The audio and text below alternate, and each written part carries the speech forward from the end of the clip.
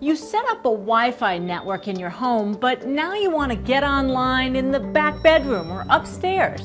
So in this episode of Upgrade Your Life, the easiest and most cost-effective ways to extend the range of your wireless network.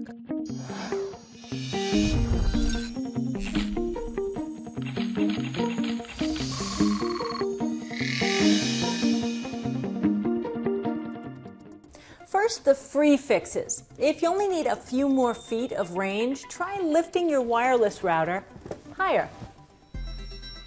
The signal has an easier time traveling down than up. Usually that's because there's less interference from physical barriers, stuff that gets in the way like furniture.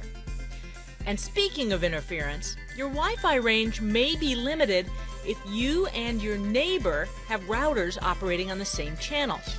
You can use this nifty web utility to see if that's a problem. Now for the big expansions, upstairs, through thick walls, or over longer distances in your home. First, check your router and see if after the funky 802.11 number, it says B or G. If so, it might be time for an upgrade. Newer N routers have about twice the range of those B or G ones and can cost as little as $30. If you already have an N router and you want even more range, well then a $70 Wi-Fi extender can help.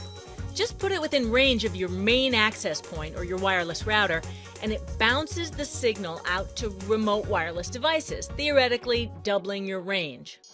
But if you have a room far away from your existing router, you have two other choices: string cable or use something called home power line networking.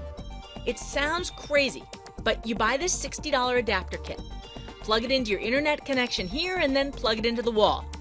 Then from any other plug in your house, you pick that internet access up with another adapter that just plugs into the electrical outlet. From here, you can set up another Wi-Fi network or hardwire into an Xbox, a computer, or a printer. Hey, thanks for watching. For Yahoo News, I'm Becky Worley.